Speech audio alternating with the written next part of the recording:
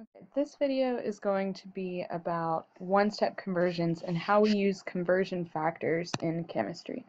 Now, the first part is we have two equalities that we've been learning about in class. We've talked about how we have the mole, and the mole is basically a bundle, or the same way we would use a dozen is equal to 12. We know that the mole is equal to 6.02 times 10 to the 23rd particles. Okay. Now, the word particles is kind of just like the science word for things. Particles can mean several different things. It could be talking about an atom when you're referring to an element by itself. For example, if you're talking about atoms of carbon or aluminum, it could be referring to a formula unit. When you're talking about an ionic compound, such as salt, NaCl, which we know is ionic because it has a metal in it. It could be talking about molecules, which is when we're talking about covalent compounds. For example, sugar, or let's see, anything NO2, okay? Uh, NO2 is both non-metal, so it's covalent. So all of these four words could be referencing to particles. But like I said, particles just means things. So if I had 1 mole of donuts, okay, I would have 6.02 times 10 to the 23 donuts. Now, if you need to know how big that number is, it's literally 602 with 21 zeros behind it. So that's 3, 6, 9, 12, 15, 18, 21. That's how many donuts you would have. Okay, that's a huge number. You would be able to fill the entire Earth, cover the entire Earth with donuts 5 miles deep. That's crazy. That's a lot of donuts. Okay, so we've got our conversion factor here. 1 mole is equal to 6.02 times 10 to the 23 particles. Now, that number has a special name, okay, and that name is going to be called Avogadro's number. Okay, now the reason why it's called Avogadro's number is because this Italian scientist, whose last name was Avogadro, is the one who determined how many particles there were in a mole. The way he did this was he said, if we look at two systems that have gases in them, okay, we're just going to have gases, and they're at the same pressure of 1 atmosphere, and they're at the same temperature, 0 degrees Celsius, then they should have the same number of particles inside them. And based on this assumption and a lot of other math, he figured out that that was that many particles. Now, when you weigh 1 mole, okay, we also know that our definition of the mole is the amount of matter, okay, in exactly 12.0 grams of carbon-12, okay? Essentially, he got a pure sample of carbon-12, exactly 12 grams, and calculated how many atoms there were, okay? And that was Avogadro's number. So we know that 1 mole is equal to Avogadro's number, 6.02 times 10 to the 23 particles, but it's also equal to the molar mass, which we have found on the periodic table for elements. Okay, that's where we locate that. Now there's another video of how to calculate molar mass, and we'll do an example of that here. But if you need more help specifically with molar mass, go check out the other video on eClass. Okay, now let's use these conversion factors to actually do some converting. So if we're going to look at problem number 1, we want to convert, let's say, 20 grams of NaCl and we want to convert that to moles. Okay, the first thing we're going to start off with is our what's given to us. They give us this in the problem. This is given. Okay, and what we're trying to find is the number of moles. We're not sure what it is. So when we're writing out our work, okay, we always start off with our 20 grams of NaCl, and we're going to set it equal to X number of moles, because we're not sure. Okay, in the same way that you can write 1 dozen is equal to 12 eggs, right? We know that. You could say, well, 12 dozen would be equal to how many eggs?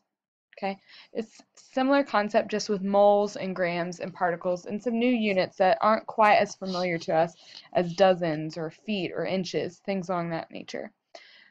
When we're going to do this, we're going to set them up as fractions, okay? Now, when we set up our problem as fractions, the key thing is the unit, or grams or moles, that's on the top of your fraction needs to be also present on the bottom of your fraction. So on the left side of my equal sign here, I have grams on the top, so I'll have grams on the bottom as well. And let's actually kind of move that over just a tad, if my eraser will work for us here. Okay, we're gonna move that over. Okay, and so I have moles over here. Now we know that our molar mass, which is measured in grams, is equal to 1 mole. So I'm gonna always put the number 1 beside mole.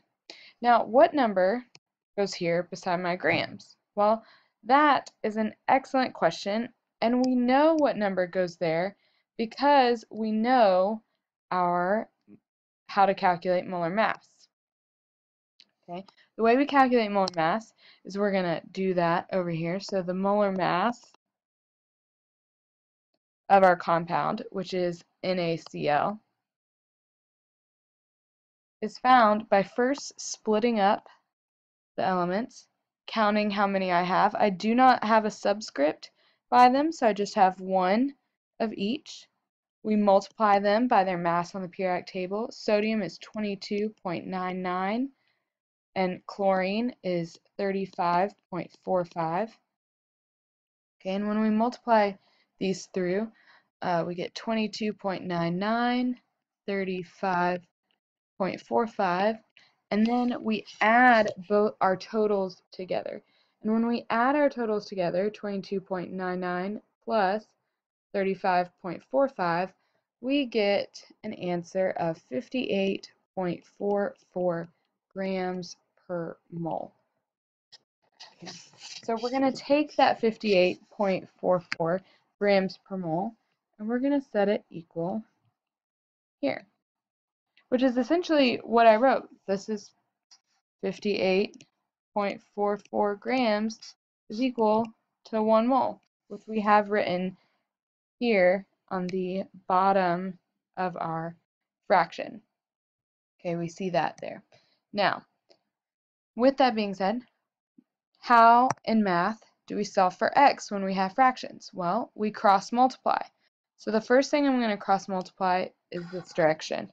1 times 20 is 20, and then I carry my units to have grams, NaCl, and mole. Okay, and I'm going to put the equal sign and I'm going to cross multiply in the other direction.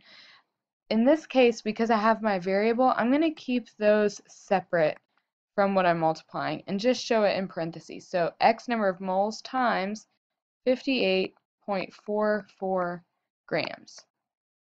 Now, in order to get x by itself, it's currently being multiplied, so I need to do the opposite. I need to divide by 58.44 grams on both sides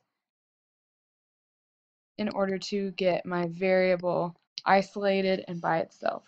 So when I look at this, my 58.44 grams on both sides cancels out, and then my grams cancels out on my left side. So when I do the math here, I'm going to have x number of moles is going to be equal to my units, are moles of NaCl. And when I do my math, I have 20 divided by 58.44, and I get 0.342 moles. And there you have it, your answer. Okay, so essentially, all you need to do is set up your fraction, cross multiply, and solve for x. Now, what if we use these number of moles and do something similar, but a little bit different? Let's work on a second problem. What if we want to take those 0.342 moles of NaCl that we have, and we want to know how many formula units that is? Are we going to do the same thing? Yes, we're going to use the exact same setup, but we're going to use a different conversion factor. So again, we start off with what's given to us. Our 0.342 moles of NaCl, and we set it equal to X number of formula units, which I'm going to abbreviate, okay, because that's a long word, okay, and I put it into my fraction. Because I have moles on the top of my fraction here, I'm going to have moles on the bottom as well. And anytime I write mole in the denominator of my fraction, put a 1 beside it, because all of my units are all of my conversion factors up here, these are my factors, okay, are all equal to 1 mole. So I have formula units on the top there, so I'm going to put formula units on the bottom of my fraction. Now, if we look back at our conversion factor, which one has formula units? Well, not the mole, we've already used that. Not molar mass, because molar mass is working with grams. But if we look at particles, we know from our discussions earlier that particles is a science word for things, which means we can talk about formula units dealing with particles down here in the problem below. So we will write our Avogadro's number, 6.02 times 10 to the 23. Okay. Now that we have our problem set up, all we need to do is cross multiply. So let's go ahead and do that. Cross multiply here. Now, when you're working with exponents, it's very important to make sure that you are typing things in your calculator correctly. So the way you would type this in your calculator, so calculator over here, you would put a parenthesis, because anytime you have a number with an exponent, you want to make sure it's in parentheses. You would put 6.02. There's a button on your calculator that has 2 capital E's, although some of your calculators may have EXP for exponent instead. This essentially replaces the times 10 part right here, and then you would put the number 23, okay? We're going to multiply that by our 0.342. Okay, so that's what you would put in your calculator. So you should have your calculator in front of you. Remember, second semester chemistry is almost all math, so it's imperative that you have a calculator with you at all times. So 6.02 EE23 times 0.342 is going to give us an answer of 2.06 times 10 to the 23rd. And our units are going to be mole NaCl formula units. And I'm going to set it equal and multiply the other side.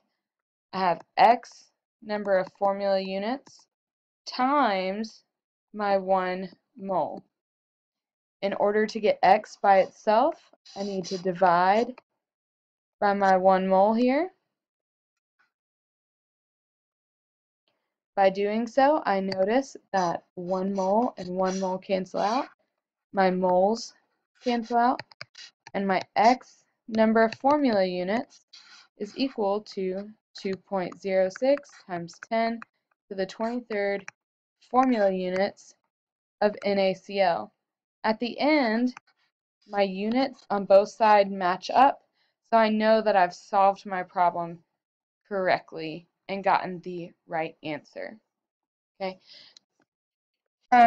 Furthermore, we are going to be using the same style using ratios and cross multiplication in the next video when we talk about how to do two-step problems to go directly from formula units to grams or particles to grams and skipping the step to the moles in between.